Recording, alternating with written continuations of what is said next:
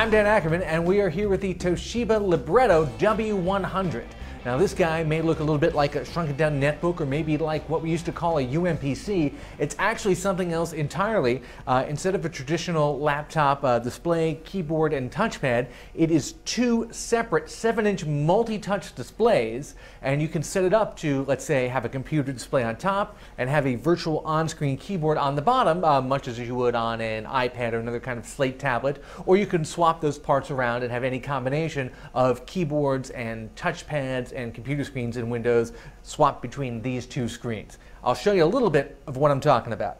You hit this little button here on the side, and you get a virtual on-screen keyboard here. It's got a little bit of haptic response to it, so you can feel yourself typing, and you can actually swap between several different types of keyboard, different keyboard layouts.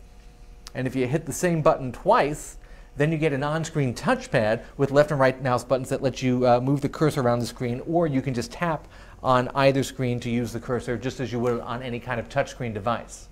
I'll give you a couple demonstrations on how you might use this. I could take one web browser window and send it up to the top screen and have my keyboard on the bottom window, or I could take a whole separate web page and send that to the bottom window instead and have two web pages displayed at the same time, or I could get rid of either one of those pages and just put the keyboard or the touchpad there instead.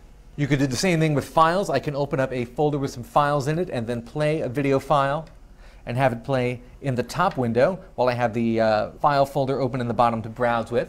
And for such a seemingly low-powered system, it actually plays 720p and even 1080p local WMV video files pretty well. Online streaming video on YouTube, we were able to play 480p video pretty well. High resolution's kind of choppy, and on Hulu, 480p was actually kind of choppy also. The two displays are connected as an extended desktop, so I can take a window, for example, and grab it with my finger and actually slide it between the two displays like that. And there are a row of permanently stationed control touch buttons along the bottom of the second screen for controlling things like volume and switching between screen orientations. If you turn the entire device on its side, it will switch screen orientations, but it's kind of slow. It's got a very low power processor, and it's running Windows 7 Home Premium. So besides basic web surfing and some productivity, you're really not going to be able to do a heck of a lot on this system. And all the different ways to navigate are clever, and the system is actually fairly responsive, but there's a big learning curve in kind of figuring out how to use the on-screen keyboard, how to use the on-screen touchpad, how to use all the little on-screen shortcuts that let you do things like taking this web page, clicking on the title bar, and then swapping it down to the bottom half of the system.